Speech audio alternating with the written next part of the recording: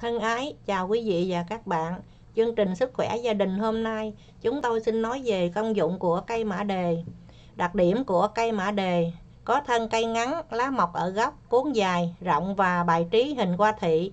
Phiến lá có gân dọc sống, hình trứng hoặc thìa. Cây mã đề thường mọc thành nhóm nhiều cây. Hoa mã đề thuộc lưỡng tính, mọc thành từng bông thẳng đứng, có cán dài, 4 lá đài xếp xéo hơi dính nhau tại gốc. Quả hộp có chứa nhiều hạt nâu đen bóng. Mỗi quả mã đề chứa từ 8 đến 20 hạt. Dược tính của mã đề: theo Đông y, cây mã đề có vị ngọt tính hàn, có tác dụng khử nhiệt, thông mồ hôi, làm sáng mắt, tiểu tắc nghẽn, làm sạch phong nhiệt tại phổi, trị chứng thấp nhiệt ở bàng quang. Bộ phận được sử dụng làm thuốc của mã đề: hạt mã đề sấy hoặc phơi khô gọi là sa tiền tử. Cả cây mã đề bỏ rễ, sấy hoặc phơi khô gọi là sa tiền thảo. Lá mã đề để tươi, sấy hoặc phơi khô. Cây mã đề có tác dụng gì? Cây mã đề có rất nhiều tác dụng hay. Trong dân gian không phải ai cũng biết sử dụng loại thảo dược này, đặc biệt khi kết hợp với các vị thuốc khác sẽ mang lại công dụng tuyệt vời. Cây mã đề chữa các bệnh về thận và đường tiết niệu, trị viêm cầu thận cấp tính. Mã đề 16g, 12g đại táo, thạch cao làm thuốc 20g, mọc thông 8g, bạch trực 12g, gừng 6g, quế chi 6g, ma hoàng 12g và cam thảo 6g. Mỗi ngày sắc uống 1 thang. Trị viêm cầu thận mãn tính. Mã đề 16g, phục linh 12g, hoàng bá 12g, rễ cỏ tranh 12g, hoàng liên 12g, mọc thông 8g, trư linh 8g, bán hạ chế 8g và hoạt thạch 8g. Mỗi ngày sắc uống 1 thang. Trị viêm bàng quang cấp tính. Mã đề 16g, hoàng liên 12g, phục linh 12g, hoàng bá 12g, trư linh 8g, rễ cỏ tranh 12g, mọc thông 8g, bán hạ chế 8g và hoạt thạch 8g. Mỗi ngày sắc uống 1 thang. Trị viêm đường tiết niệu cấp. 20g mã đề, 15g bồ công anh, 15g hoàng cầm, 15g chi tử tức dành dành, 20g kim tiền thảo, 20g cỏ lọ nồi, 15g ít mẫu, 30g rễ cỏ tranh và 6g cam thảo. Mỗi ngày sắc uống 1 thang liên tục trong 10 ngày. Trị viêm thận cấp tính. Dùng 50g mã đề tươi, 50g rễ cỏ tranh tươi, 50g cỏ bất đèn tươi. Mỗi ngày sắc 1 thang, uống 2 lần, liệu trình từ 5 đến 7 ngày. Trị sỏi bàng quang. 30g mã đề, 30g ngư tinh thảo tức diếp cá, 30g kim tiền thảo. Mỗi ngày sắc 1 thang, uống 2 lần, uống liên tục trong vòng 5 ngày. Trị sỏi đường tiết niệu. Mã đề 20g, rễ cỏ tranh 20g và kim tiền thảo 30g. Mỗi ngày sắc uống 1 thang. Hoặc hãm, uống giống trà nhiều lần trong ngày. Trị chứng bí tiểu tiện. Hạt mã đề 12g, sắc uống thành nhiều lần trong ngày. Có thể kết hợp thêm lá mã đề. Trị đi tiểu ra máu.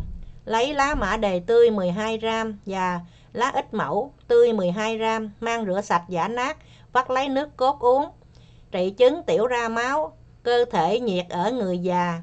Cho hạt mã đề vào cối giã nát, dùng khăn vải sạch bọc vào, cho vào ấm cùng 2 bát nước, sắc còn 1 bát. Lấy nước cho thêm 3 nắm hạt kê, nấu thành cháo ăn lúc đói. Lợi tiểu. Dùng hạt mã đề 10g, cam thảo 2g, đun sôi cùng 600ml nước cho đến khi còn 200ml, chia thành 3 lần uống trong ngày. Mã đề chữa các bệnh tiêu hóa. Trị tiêu chảy, lấy 1 nắm mã đề tươi, 1 nắm rau má tươi, 1 nắm cỏ lọ nồi tươi. Mỗi ngày thắt 1 thang, sắc đặc uống.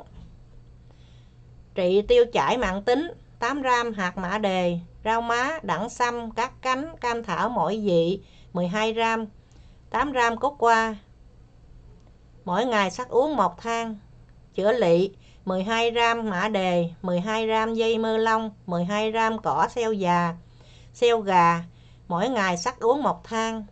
Chữa lỵ cấp tính và mãn tính. 30g mã đề tươi và 30g rau sâm tươi, đun nước uống hàng ngày như nước trà xanh. Mã đề chữa các bệnh về gan, mật và phổi. Trị ho, tiêu đàm. Cây mã đề 10 gram, cắt cánh 2 gram và cam thảo 2 gram, mỗi ngày sắc uống 1 thang. Trị chứng nóng gan mật và người nổi mụn. 1 nắm lá mã đề tươi và 1 miếng gan heo tầm bàn tay. Cả hai thứ mang thái nhỏ, xào hoặc nấu canh. Nêm mắm muối gia vị để dùng ăn buổi trưa, từ 6 đến 7 ngày sẽ khỏi. Có thể dùng một ít rau mã đề tươi giã nhuyễn đắp vào chỗ bị mụn, dán băng dính lại. Lưu ý dùng thức ăn này phải kiêng đồ cay nóng, không cà phê hay uống rượu bia. Trị chứng khỏi nóng và ho dai dẳng. Mã đề tươi từ 20g đến 50g, rửa sạch sắc kỹ, uống 3 lần trong ngày. Uống nóng mỗi lần cách nhau 3 giờ. Điều trị viêm phế quản, dùng từ 6 đến 12g hạt mã đề, sắc uống nhiều lần trong ngày, có thể kết hợp với thân mã đề. Trị viêm gan siêu vi trùng, 20g mã đề, 40g nhân trần, 20g lá mơ, 20g chi tử, toàn bộ thái nhỏ sấy khô, pha như trà để uống, mỗi ngày uống từ 100 đến 100ml.